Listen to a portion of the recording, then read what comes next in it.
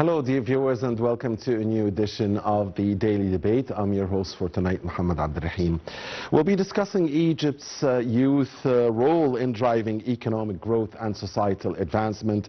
This as the youth empowerment in Egypt has been taking giant leaps in the past 10 years, as it is clear that it is in the state's vision to empower youth. Egypt is a youthful population at large to harness the potential, the great potential of our brilliant youth. They are the catalysts for sustainable development, really. We've had really education programs, training programs, supporting youth initiatives and entrepreneurship and promoting SMEs, and all of this again lies in the area of empowering the youth to be a main driving engine for economic growth, political participation as well as societal advancement. We'll be discussing this issue tonight with our distinguished guest, Dr. Mohamed Amer, and he's a graduate of the Presidential Leadership Program, International Relations and Youth Conferences Coordinator, and he's a linguistics professor. A very good evening to you, thank Dr. you so Amer, much. and thank you for joining us. Thank you so much. It's a privilege to be here in the great Egyptian television. One doesn't get the privilege to be here every day, so pleasure is mine, of course. Thank you very much, Dr. Amer. Allow us, please, and allow us, dear viewers, as always, to start our program by watching together a report about our main topic for tonight, and then we'll come back and start our discussion. The new cabinet program introduces several pivotal initiatives aimed at fostering sustainable development and improving the quality of life for the nation's youth. The second axis of this comprehensive government program replaces a strong emphasis on youth empowerment, recognizing the crucial role that the young people play in driving economic growth and social advancement. This focus encompasses a range of sub-axes designed to equip young Egyptians with the skills, resources and opportunities needed to thrive in a rapidly evolving global landscape.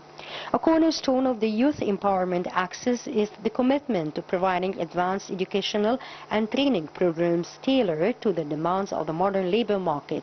In recognition of the dynamic nature of today's job market, the government aims to align educational curricula with the skills required by contemporary industries.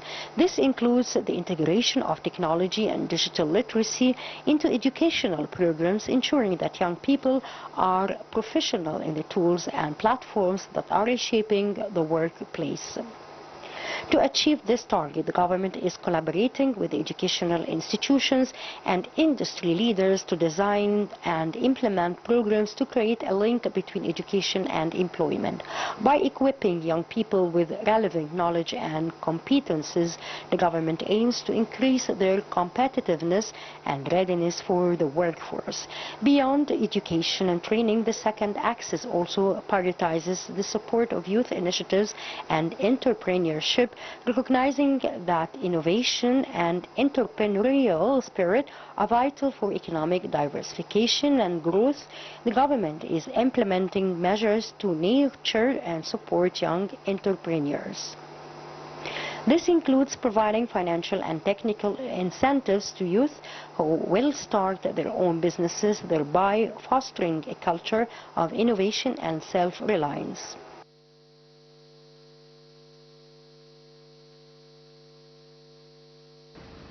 Thank you very much, Abir Hussein and Rasha Abdul Hamid, for this report. Welcome back, dear viewers, to the Daily Debate for tonight, as we are discussing Egypt's youth role in driving economic growth and societal development. With Dr. Mohamed Amer, who is the graduate of the Presidential Leadership Program, International Relations and Youth Conference Coordinator. Before we start the Q&A session, we'll go first for Adhan al-Isha, the call for the night prayer, and then we'll come back here, inshallah, and start our discussion with our dear guest.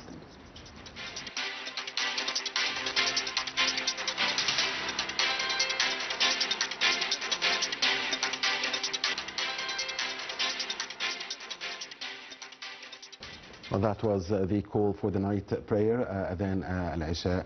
Welcome back, dear viewers, to the daily debate with Dr. Mohamed Amer, the graduate of the Presidential Leadership Program, International Relations and Youth Conferences Coordinator, as we are talking about Egypt's youth role in driving the economic growth and societal advancement. Now, Dr. Amer, in your opinion, how does the state's vision define youth empowerment within its axes of work? Of course, it is a very, very nice question, and it's a long story, by the way.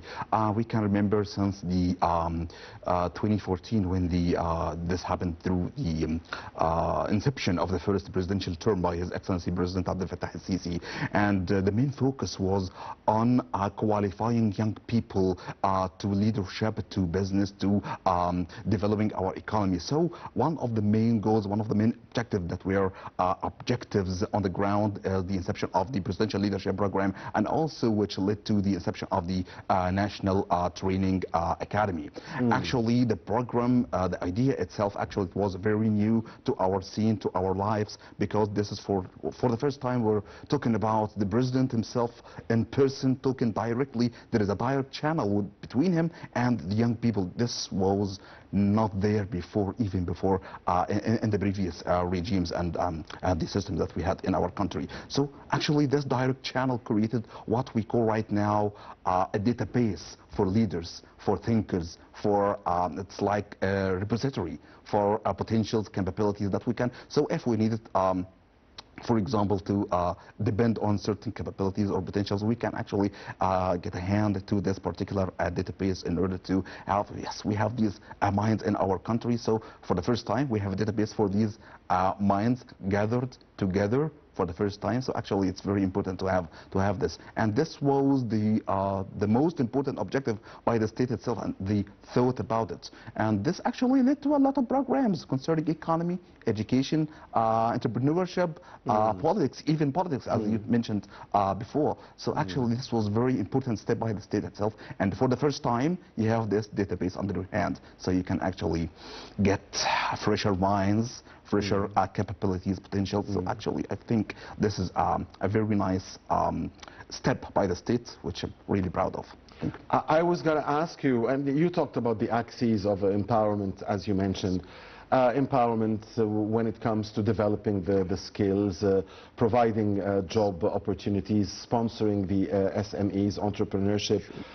There is also societal empowerment and political empowerment. Yes. For you, which is like the most important? What is the most important for the youth, you think? Actually, I think there are different levels that we got passed by. So actually in the beginning we focused on gathering these young people together, and after that we can filter how they can think, how they can add, how can they contribute to the country. So first it was the filtering stage. After that we moved to economic, because we have a lot of problems with the economy, and we had this economic setback during the war between Ukraine and Russia, and after that we had a lot of problems also concerning the COVID-19 problem. So actually we focused on the economic problem. When we got out of that, we focused now I think the file of education itself. Actually this is the most important file we're going to focus on right now. So actually moving from economy to entrepreneurship, the societal, of course we're going to talk about decent life initiative after that, and now we're moving forward with the educational file and topic. I think we're going through levels, so it's escalating, so it's not like we're working like simultaneously. No, we're working on levels.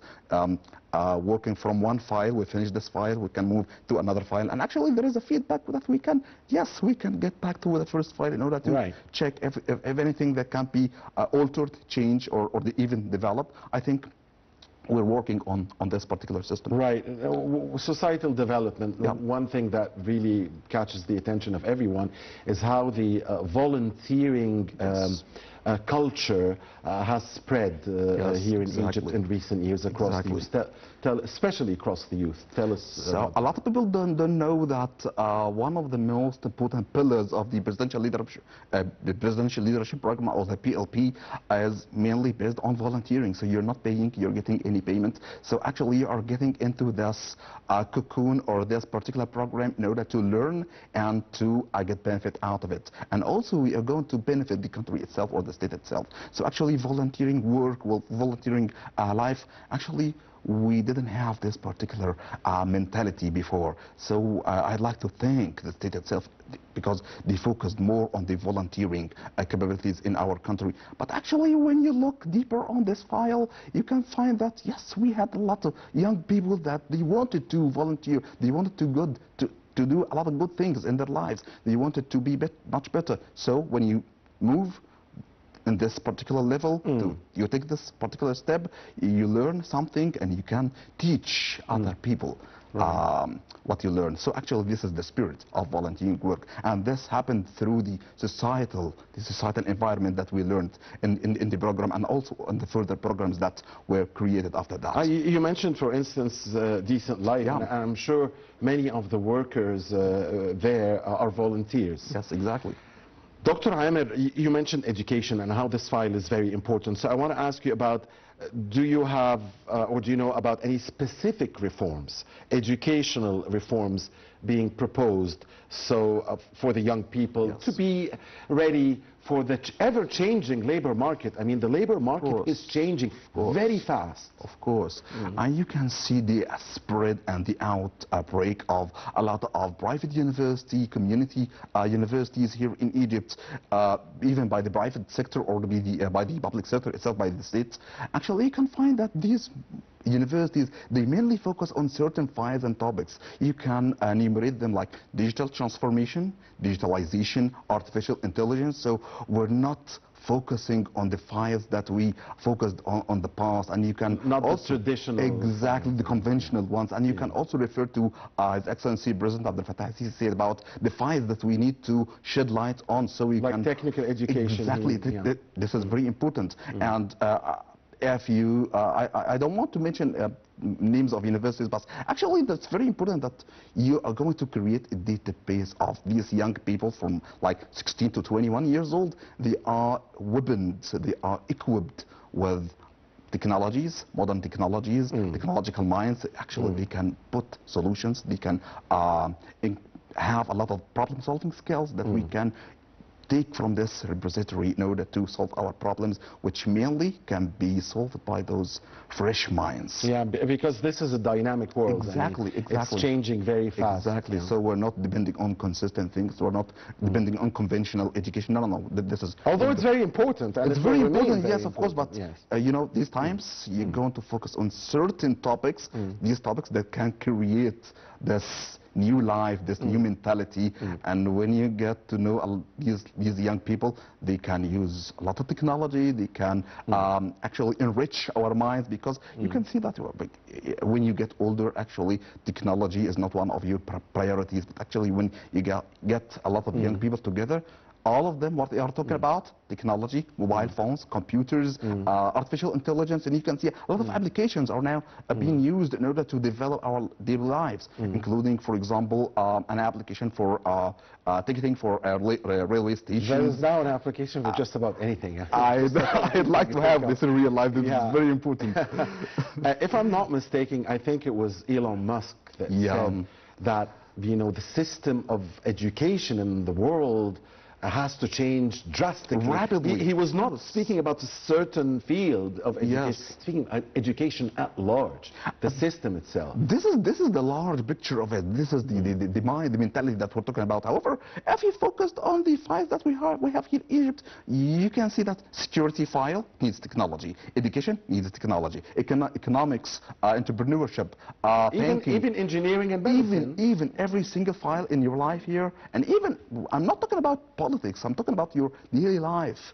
So you're using technology. So it wasn't strange by Elon Musk he wants to change this rapidly, consistently, and right now. This needs to start right now. So I think we are taking our first steps, even slowly, but we are on the road. We are on track. And we are, the most important thing, we are on the right track. This is very important. Very good.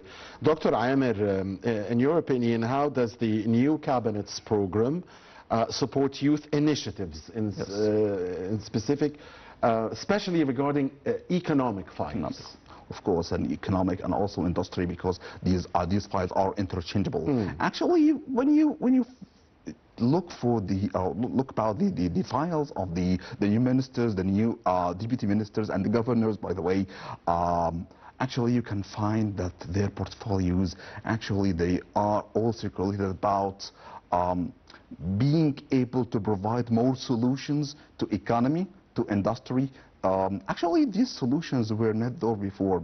We didn't have these solutions before. So actually, when you have fresh minds focusing on economy, providing more initiatives, providing SMEs, initiatives, banking, loans, you can also, by the way, so if we compare different generations to each other, actually, you can find that this particular generation is lucky enough that the state itself focuses on the macroeconomics and the microeconomics at the same time. So you got graduated, for example, you got graduated from your faculty, you finished your own formal education. Now what you want, if you're going to, you want to work. So you don't want to have to wait for the formal employment to, as you remember in the past. Yeah, of course. The letter. Yeah, exactly, the letter and everything. So now you can open your own company, you can open your own enterprise.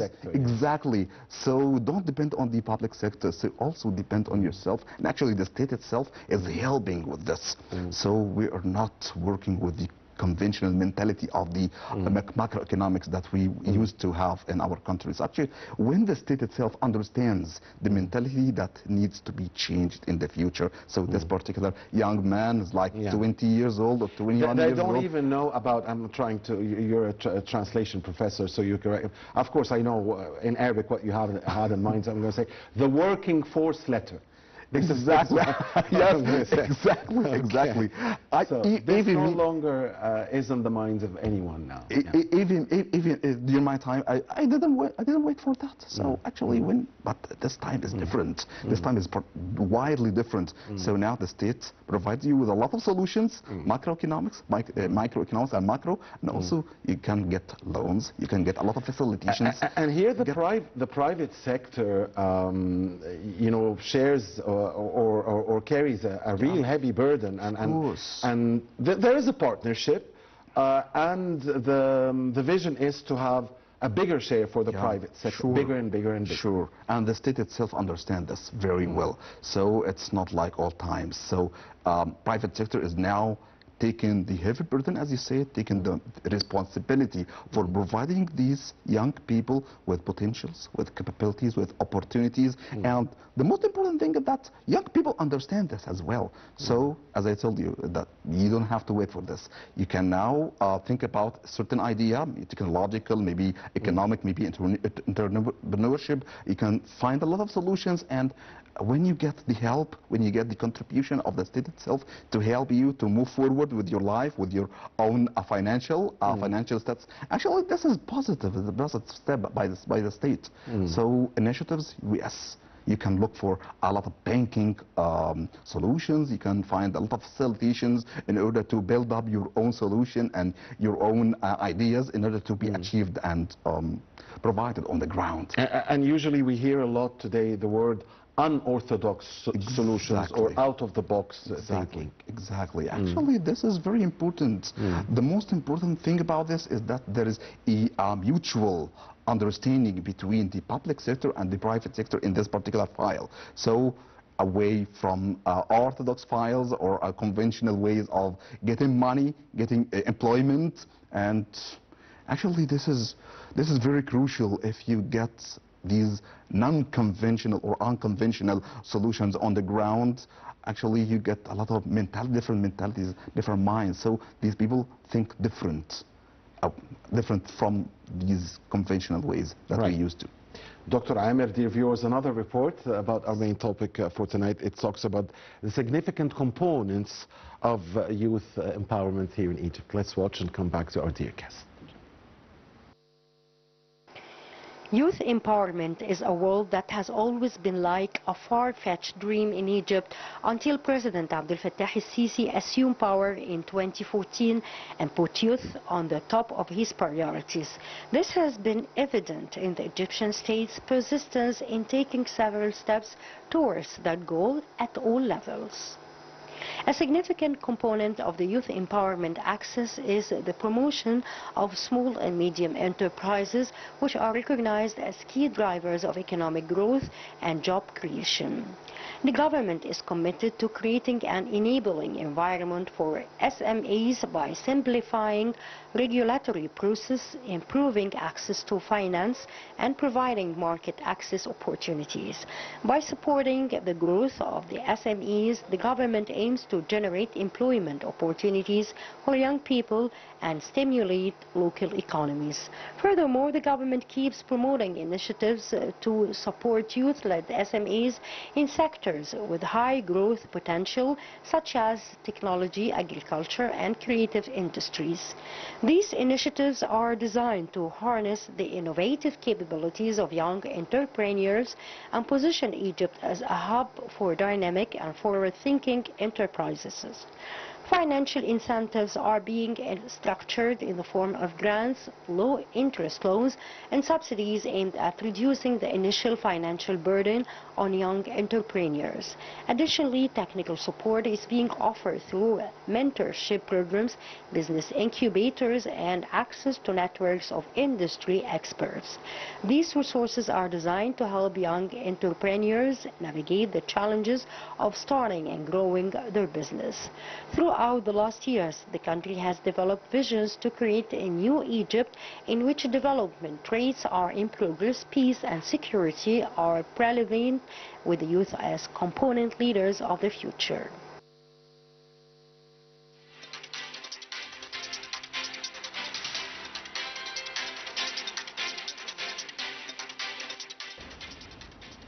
Thank you, Abir Hussein, again for this report. And back here in the studio with Dr. Mohamed Amer. Dr. Amer, we hear a lot about the fact that SMEs are the backbone of the economy. Yes. So tell us, how is the state supporting entrepreneurs and small and medium enterprises? This is a very important topic, and you can also remember since day one, the state itself has been shedding light on this, because it's very important to know that when you look at the list of the stock market companies that are registered in our stock companies, you can find that most of these companies are actually established and initiated, incepted by young people. So the larger number of companies that you get away from large and tycoon companies in our country, so you can focus on these tiny details. Yeah, they call them small caps, small and medium caps. Exactly. So they are gathering themselves. They call themselves entrepreneurs. So actually, when you have this database of entrepreneurs, they get fresh mentalities, they get fresh ideas, technology, economics, transportation, education, a lot of digital solutions. So we have this particular what I call a repository, a treasure under your hand. So actually, it's not under your control, but actually this will benefit the macroeconomic picture, the public image of the economy itself. So actually, yes, we do have a problem with providing a lot of foreign reserve and a lot of foreign currencies. Actually, when you find these young people working from day one till now, and they are not stopping their businesses because of the lack of funding or something like that, actually you can see that, yes, this is helpful to our economy. They are striving, they are moving forward in order to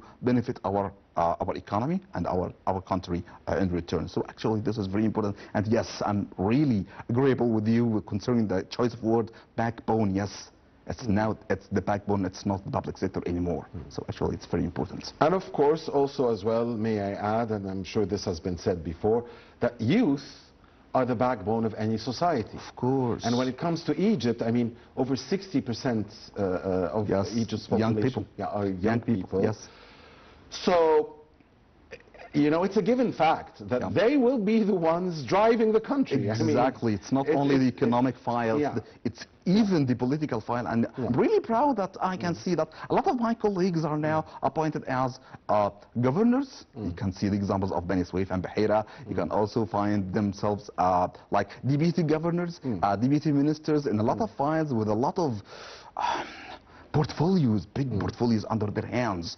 And it all started in 2014 when His Excellency the President shed light on this particular file. So he wanted to, and even, by the way, I do remember that he called it that year, that particular year, this is the year of youth, young people. So he made a lot of conferences for young people. I would like to meet with those people. I would like to know what they are thinking about. I can take benefit of these banks of minds, and I can get a lot of information from them. I get a lot of capabilities from them. So actually, after that, after the passing of like 10 years, that's from 2014 to 2024. So actually, after 10 years, you can find repository for leaders.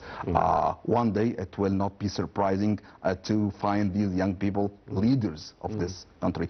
I'm not talking politics again, economics. Yeah, I mean, they are the engine. I mean, and they will continue and for the upcoming decades. Of course. I'm not talking about today. You can see about the results. Yes, we're starting with the results. Yes, so this is the beginning. So when that started, 10 years before. So actually, it was a very, very courageous step by His Excellency. We've seen, of course, a lot in the file of youth empowerment, women empowerment, empowerment for people with special abilities. Yes, exactly. We've seen that, but certainly for every thing going forward, there are challenges and there are obstacles. Yes. So tell me, and you're part of this leadership program, tell me about the challenges, the obstacles that are still facing youth empowerment issues. Of course, challenge number one can be always with the technology, the lack of technological background, education, the lack of technological facilitations. So actually, this is challenge number one, but actually you can find solutions. And by the way, one of the most important solutions brought by the state is the inception of the National Training Academy, which actually is the first academy in the MENA region to focus on the finding technological solutions for a lot of young people. So this is challenge number one. Training programs that focus on technology, yes, we need a lot of training programs, and the academy itself is providing this, but actually we need a faster pace. Exactly. I mean, just like you said before, you believe we are on the right track, but we need a faster pace. Faster, yes. This is going to be a rapidly happening, as you mentioned, like Elon Musk, this needs to be happening right now. So actually, this is challenge number one. Challenge number two can be with changing the mentality of a lot of people here in Egypt. I'm talking about common people. So if we talk, I was going to ask you if you are facing challenges from the elderly generations, or from the elder generation. Of course. Not all of them, of course. Not all of them. Because some of them are very open-minded. Exactly. But they are very few people. But actually, when you mentioned that most of our country are formulated by young people, there is a very important file in our country, which is senior and elders. Actually, these people are experienced. They can provide us with experience, with mentorship, with a lot of guidance. We can take benefit of these people with these mentalities in order to teach young people, in order to guide them, in order to push them forwards. So actually this merge, this interchangeability between young people and elders, actually this is the society. We're talking about the whole society itself. So women, young people, elders, seniors. Yeah, it's very important to get the society together, which is very important because you can see a lot of problems happening in our this region, wars, conflicts, and when you focus on your own society, yes, we are stuck together. So this challenge is very important, and I think we are, yes, in this particular file as well, we are on the right track, because we don't have any strifes, we don't have any problems with this, but also this understanding between different layers of the society, this needs to be strengthened and sustained. Of course, the issue of generations gap is present worldwide. Exactly. even, you know, I was thinking, and I don't know if I'm right or wrong, but you are in your 30s. Those who are in their 20s, if there is 10 years between you and the following generation, I mean, they have seen different types of technology, or they have been exposed to technology before you, and they know more than you. And then you have the teens, and they are the youth of the future, and also, so, I mean, is there even a gap? Is there a gap between those layers? Because again of the technological revolution. Exactly, mainly. And the gap, and let me tell you that the gap is expanding.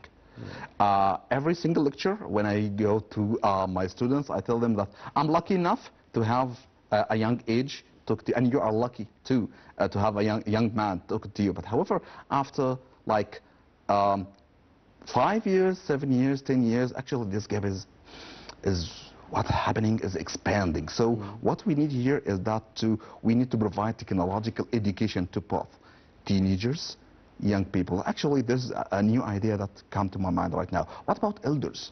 So they need technology, by the way, and they will provide some a lot of them solutions. are learning. Exactly. But no matter how well they learn, they will never be like the youngsters. This is how life works. Yeah, exactly. It's normal. So actually, but at least they cope up. Exactly. They're so catching up. Maybe to the minimum. Exactly. Just trying to bridge the gaps between different generations. Actually, this is the role of the society itself. So actually, when you have your own son talking about a certain thing that you don't understand or you don't care about it. So actually it's very important to look what he's looking about. Maybe some social media platforms, TikTok, Instagram, Facebook, or something. Yes, what this young guy is looking for. Actually, this is very important, and I'd like to exploit this particular moment in order to tell a lot of parents, and I'm a parent, by the way. I'd like to tell a lot of parents my age, you need to take care of this. You need to bridge the gap between you and your son, your daughter, your children concerning technology, because you can see a lot of parents, they don't know anything about technology, and when you look at their children, well, actually, oh my God, it's a lot of problems happening, a lot of crimes, a lot of files that can be opened to their eyes, and they can act when they look at this. So the parents are on one place and the children are in a different place. So actually, but finally, bridging the gap is very important. As I close out, and we only have a minute left, wouldn't you agree that because Egypt and the Egyptian society by nature is cohesive, is unified, I mean, even the rich and the poor, you know, think the same way and talk the same way, and you know, it's not about rich and poor. It's not about old and young. It's not about. It's a very nice formula. This is a very big formula. We are a unified, a cohesive society. So this helps in bridging the generational gap. Exactly. Can I say that? Of course. It actually was this particular cohesion that saved us from these problems. Actually, when you see the different layers of society, the poor and the rich, the different religions, different background, educational backgrounds, social backgrounds, actually, you don't sense the difference between generations. We all have the same interests. Exactly. We have the same mind. We have the same vision. It's all about our country. It's all about the future. Of course, the same everything. So same culture. Exactly. So you can see a lot of countries around us. When you find these differences, actually conflict happen. But here, what happens here in Egypt? Cohesion. So I'd like to praise you. The choice of words that you mentioned here. Because I think this will help bridge the generational gap, and even the technological. Of course, this will happen, sure. Inshallah. And all due to this particular cohesion, of course. Dr. Mohamed Amer, it's been a great pleasure having you with us. Dr. Amer is a graduate of the Presidential Leadership Program, International Relations and Youth Conferences Coordinator. He's also a linguistics and translation professor. Thank you very much. Thank you so much, sir. It was a pleasure mine. Thank you so much. Sir. Thank you. And thank you, dear viewers, for watching the Daily Debates. Goodbye.